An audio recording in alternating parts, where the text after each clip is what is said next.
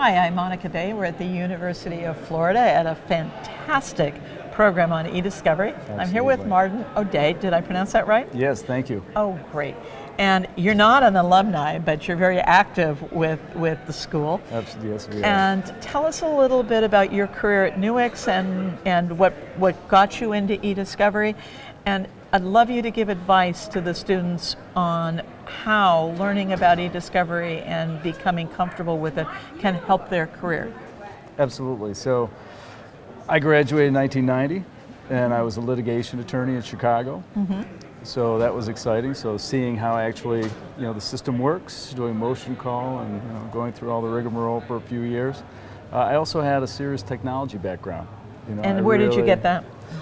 Pretty much on my own. Oh, good for you. We always had that. I had a programming background, and so just like a lot of people, I think a lot like what Craig was describing, he liked tinkering and things like that. So working in electronics and working with all the computers that were coming out at the time. Mm-hmm. So it fascinated me. Yeah, Craig Ball did an amazing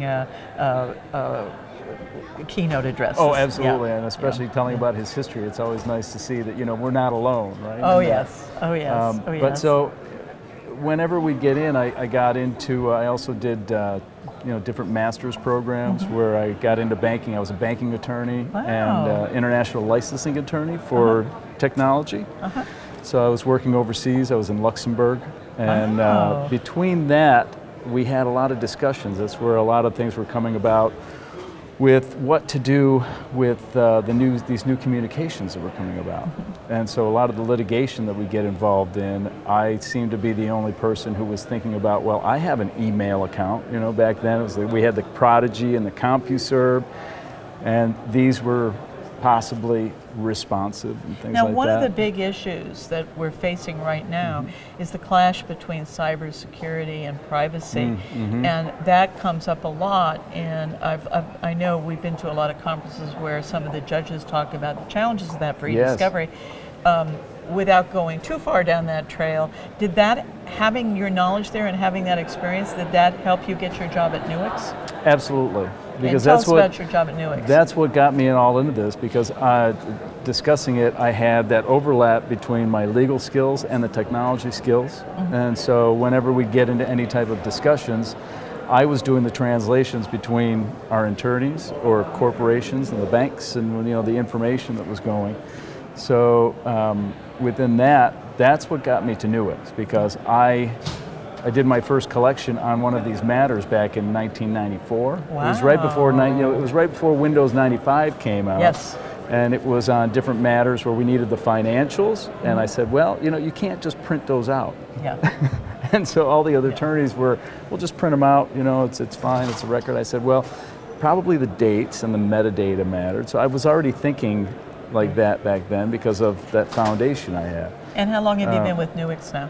So Nuix, I started 4 years ago, but I was a client with Nuix from before, because we had a whole bunch of these overseas matters with the safe privacy, the safe harbor issues, and that's how I was introduced to Nuix, is because we needed to do some of this early case assessment, collection, and to make our informed decisions on things in Germany and in France, and they had changed their minds. They said, well, you need to do all that here. So of course, Nuix Portable, how strong it is and how powerful it was. I fell in love with it. And then that became my go-to tool. I still use all the tools. We still have all of them. Still love them all. Now I have to cut you off because we're running out of time. Okay. But before I let you go, yes, what advice can you give the students who are coming in now on why it's so important to embrace e-discovery and help their career? So more than just e-discovery, how you can embrace that is that we have to be really that lateral thinking, right? Is that all of that, like as Edward de Bono wrote his book, Lateral Thinking, I'm a big student of that, is that there's many of these different components that will affect everything that we do, and we have to be situationally aware as to what's going on. Because just because people have done things a certain way doesn't mean that, it's not going to change. And we have many stories on that. But embracing any of, not just for technology's sake or not just for change's sake, because a lot of what's come about in that has brought me back to certain roots, right? I use my attorney skills, but now I've enhanced those, and at the same time I've kind of come back to the roots in computer. That's a perfect way to do it. So encourage the students, don't be afraid of e-discovery. Absolutely it can not. absolutely help your career. I'm Monica Day, thanks for watching.